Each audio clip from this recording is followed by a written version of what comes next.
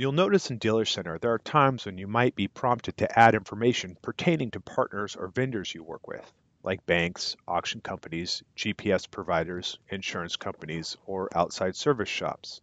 One of the strengths of DealerCenter is the custom reporting tools offered, and being able to track or run reports around the partners you work with can be helpful when deciding when and how your business spends money and managing your books. All these partners can be managed in one section under Managing Partners. To get to the Manage Partners page, select Admin from the Home Page sidebar, then choose Manage Partners. To add a partner, select New Partner. On this page, you can simply enter general information for the company, choose a category, and add any contact info. Select Save and Close to finish.